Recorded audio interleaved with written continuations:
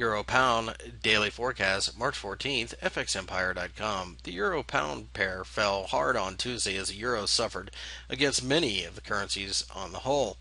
The pair has seen a lot of selling pressure from the 84 level yet again, and this suggests that perhaps the pair is looking to continue to consolidate between the 83 and 84 levels. The bias is to the downside, but this is only a battle between two currencies that are unloved, and this isn't exactly being determined on any real signs of strength out of either economy. With this in mind, we can only follow the trend and sell breakdowns and rallies. At this point, though, we feel support is simply too close to sell at this point in time. We would prefer a bounce to sell or a breakdown at a daily close below the 83 level, as it shows a push forward by the bears in this pair.